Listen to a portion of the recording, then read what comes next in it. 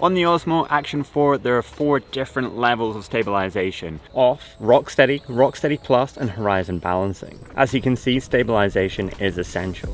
Rock steady is my preferred as it gives a viewer the widest field of view and doesn't over-stabilize the footage. You also have the option to shoot in a D-Log M profile, which allows for greater post-production options when it comes to color grading.